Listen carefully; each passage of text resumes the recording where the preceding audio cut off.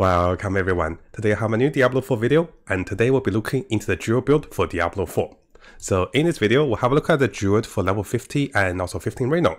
And the focus of today's Druid will be the ultimate Werewolf critical and also attack speed build.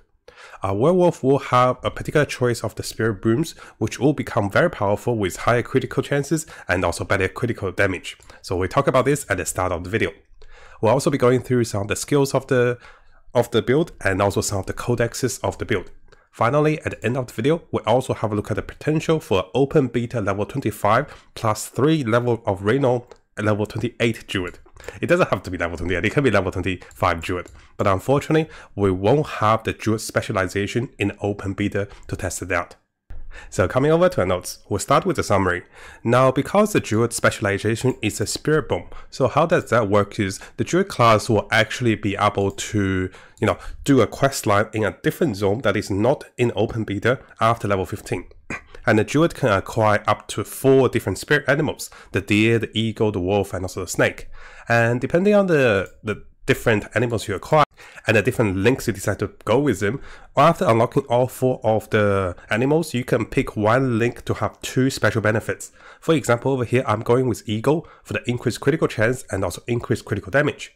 You can also go with other ones to increase, maximum energy, having damage reduction, or increase Thorn. So it's a bit of flexibility with animals, and this will also affect your play and also game style and also your build into the game. Now, for our particular build, we'll be going with the spirit animal, which is going to be the eagle, which is going to be the focus of the build. So we'll start with the spirit animals, and I'll quickly give you guys a summary. The deer is not that much of, a big plus. We'll be going with a Thorn just to be getting a bit of increased damage. You can go with high energy, you can go with increased damage to elites, or you can go with reduced duration to crowd control. Those are not that massive unless in the later games you're really getting crowd control, then you can change the Thorn into crowd control. I just went with a bit of offense. For the eagle, we ideally want to get as much critical chance and also critical damage, and those two are perfect. So here we go with the critical chance and also critical damage, maximum health and also attack speed. I guess we could go with attack speed, that's also beneficial. As for the wolf, we go with the pack leader. So every time with critical chance lands on the enemy, we have a chance of 20% to resetting one of our skills cooldown. And this is the companion skill. So later we'll look into the skills and you'll be able to see the companion skills, which activates your companion to focus attack. Finally, as for the snake, we'll go with this particular passive, which allows you to gain 3% of your maximum life as healing when your critical strike hits the enemy while shapeshifting. Our major focus of the build will be shapeshifting, and this will be, ideal for the build, right? You'll be critting a lot, you'll be doing critical damage, and you also heal when you critical strike. So it's like lifesteal for like maximum of your life. This is really powerful with all the fortifies and also durability of the Druid. Now over here for the skill choices of the Druid, I'll quickly give you guys a rundown. We'll have the notes available in the description as well. So we'll be going with the basic skill for Claw, which goes into the Werewolf Shapeshift. All of the skills will focus on a Werewolf, but we'll talk about later the option to go with a Werebear for the ultimate for higher damage for the passive. As for the core skill, we can go with Shred, and for the defensive skill, we go with Bloodhorn for healing and also increased attack speed. For the companions, we'll go with Wolves for increased damage and also critical damage. For the Warth skill, we'll go with Rabies because we can do a bit of AoE and heal a little more and also go into a werewolf state. Ultimate skill, we'll go with Lacerate rate, which allows us to attack many times, and this is the werewolf state which potentially deal the most damage single target. And as for the capstone, we go with like the guaranteed critical and also increased critical damage with looping ferocity. So this focus guarantees us pretty much have a really high critical chance, critical damage, lifesteal, and also sustain.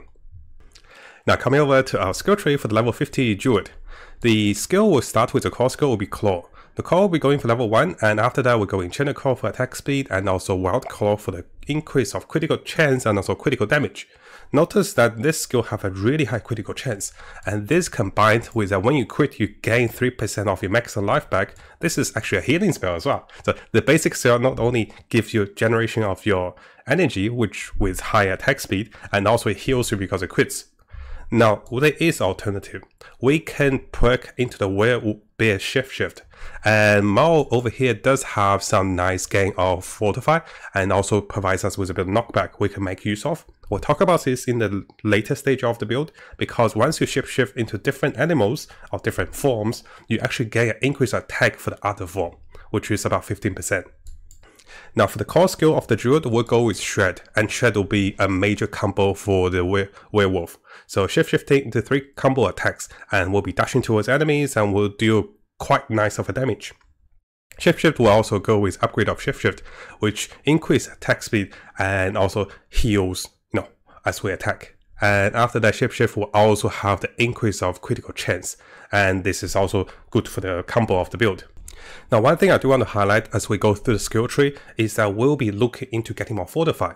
For example, the aspect of Retaliation allows us to deal more damage when we have Fortify health, and this will also empower Shred. And we also can do overpower damage with higher base HP and also higher Fortify, which does bonus damage in terms of overpower. So the Druid build will also be very durable with Fortify, and this will make us stronger with our core skill, which is Shred. And we also get additional perks in the future. Now, some of the passive which will be interesting for the quick build is that we'll go with close range attacks, and this will give us another 9% bonus of critical chance, and also will gain movement speed in the werewolf state. And this also persists after leaving the state, which means our build will be very fast and very speedy, which is good for most of the build. Now, some of the interesting passive over here is we can be going 1 perk of Heart of Wild, going to 3 perk of Wild Impulse to increase the core skill by another 30%. The downside is you do lose more energy because it costs 15% more energy, but it's definitely doable because our basic skill have bonus attack speed, and we also have lots of attack speed to get more energy. Now, in terms of the defensive skill, we can go with Blood Howl. I don't have any points, so I went with level 1 Blood Howl, but later you can see you have a lot of points to allocate. You can go into 4 stars or 5 points into Blood Howl, or you can go with more points into Wolves. So those are optional in the later stage of the game. So for Blood Howl, killing reduces the cooldown of Blood Howl by 1 second, and this is really good, right? The more you kill, the cooldown goes down, and you restore 20% of your life. On top of that, you also increase attack speed for 15%. So it's offensive, it's also defensive, and also have a much lower cooldown as you kill more enemies. So you can use this skill at the start of the fight, and then halfway during it, you can use it again. Now, as for some of the passives, those are some of the passives that perk because I have more stats and more points. Now I can unperk of those passives and get more skill points over here. So here we have non-physical resistance, and over here we have another skill that reduces damage taken after using a defensive skill. And this again comes back, the Blood Howl will have a lower cooldown. Although it says 15 seconds, it can be down as to 10 seconds as you fight a pack of enemies.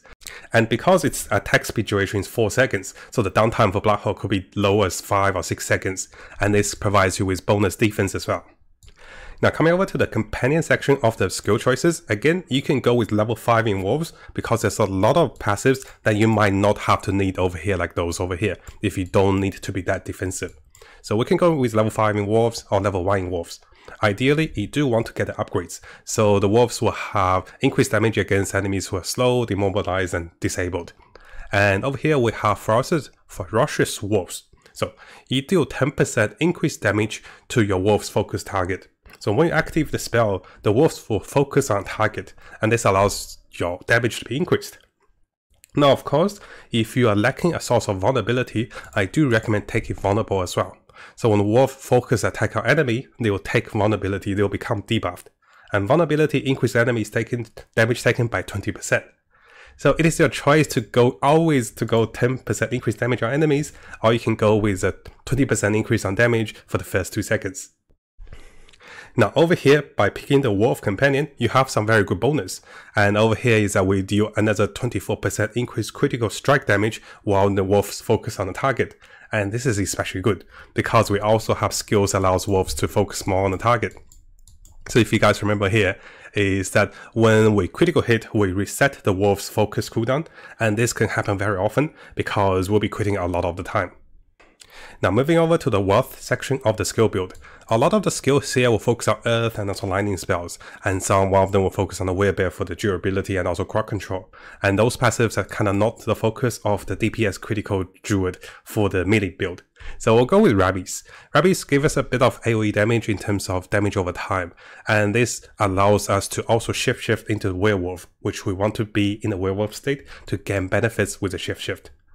Now Rabies also increase poison damage when it affects more than 4 targets, and also it heals you for 10% maximum life. So again, lots of healing, lots of damage, and a bit of AoE. Now over here, as you critical land on Werewolf skills, you can also deal increased damage about 24% in a base damage in the form of poison. And if you do happen to have 1 spare point, you can go with this neurotoxin. So poison enemies are slowed for 8%. And if you guys remember earlier, if you also perked into higher levels of wolves, so wolves would deal 20% more damage when enemies are poisoned. So if you're going with high level of wolf, you definitely want to poison slow enemies, and this allows you to do more damage, and those cooldowns get reset as well as a critical hit.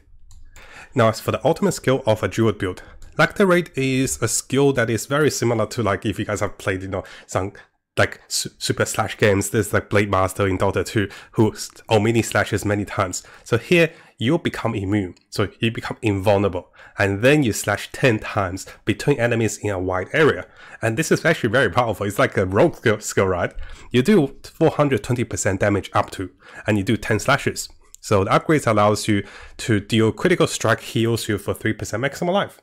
Again, you already heal for 3% maximum life with Animal Bond, and there's another 3% here. So you heal a lot with Ultimate. You also deal lots of damage and also become invulnerable. So it's like a protection spell as well. And finally, the final strike will do 200% more damage. And yeah, it's pretty powerful, right? So it is definitely an interesting spell, and this spell is like a one-button no-brainer. And the cooldown is about 50 seconds, so it's okay for Ultimate. Now another choice we could have is that we can go into the Werebear stage, Werebear form, to gain damage reduction and also bonus damage. Now because we're not going to the Werebear that much, so I didn't pick that one, and ideally this will provide us with multiple slashes, which will come to the cornerstone or the capstone. So let's jump over here, then we go back to the passives. Now the capstone for the Druid, I have decided to take Looping Ferocity. So every 6 attack in a Werewolf skill hits critical strike, and this deals another 60% increased damage. This is massive, because a 60% damage multiplier, and every 6 attack is guaranteed to crit. And this is one of the reasons this can be a 100% crit build. You have so much crit with passives, with animal links, and also with skill perks, and then every 6 attack guaranteed to crit. On top of that, when you are critting with Lacerate, if you happen to crit on the last attack, this also increases damage by another 200%. So you enjoy all the critical multipliers when you crit your poison enemies, and also when you crit on this spell, you do 200% more damage and 60% more damage. It's pretty good, right? Now we could also pick the one over here with Besto Rampage. If we go with Werewolf, we get increased attack speed. And if we go with Werebear, we get increased damage. Both are 20%. If you have a form for Werebear, you can benefit on this as well. So if I were to go with Besto Rampage, I can make more use of this particular passive.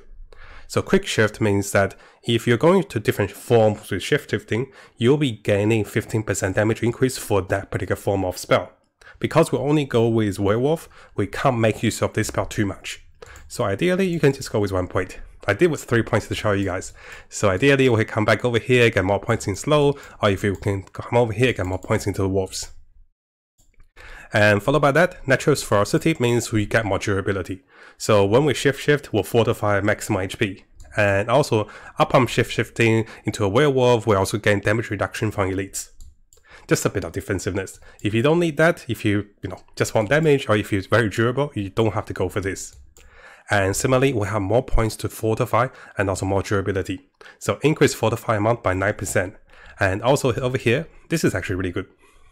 So 50% chance when we are hit, we get fortify for 1.67% base life. So notice we get a lot of fortify. We have lots of life still, and we're very durable. So this is the highlight of the Druid.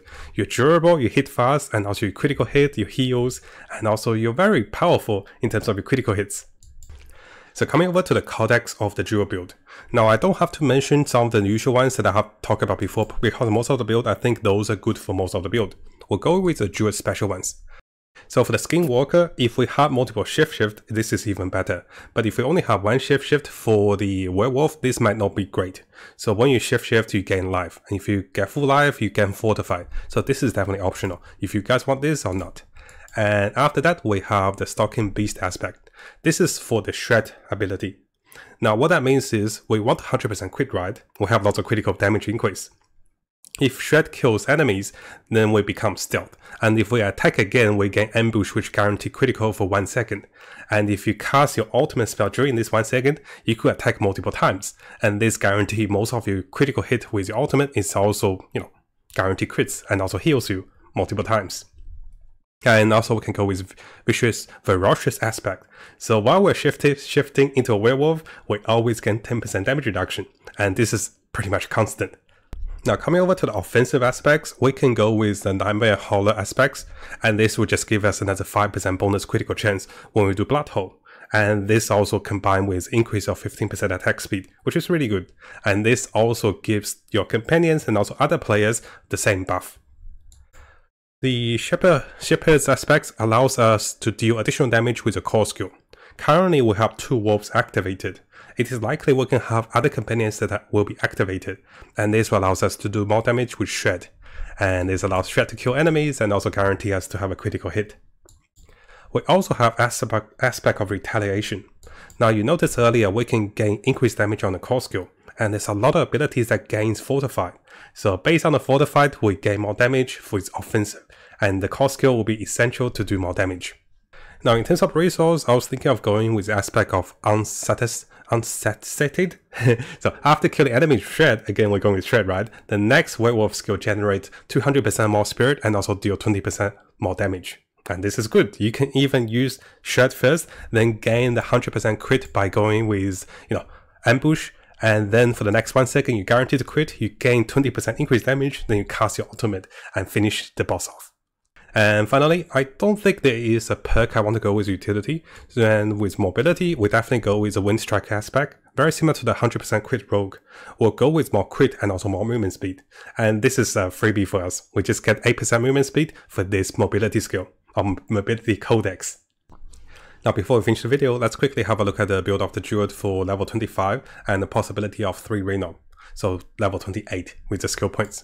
We still go with 1 point in Claw and also the same perks. We go with 5 points in Shred.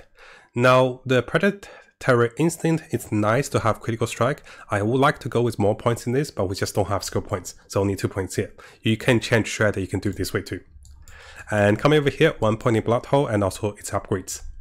So going over to Companions, we go with 1 point in Wolves and also 3 points, or 2 points over here. Again, we can reduce the Call of the Wild and also increase the skill point over here.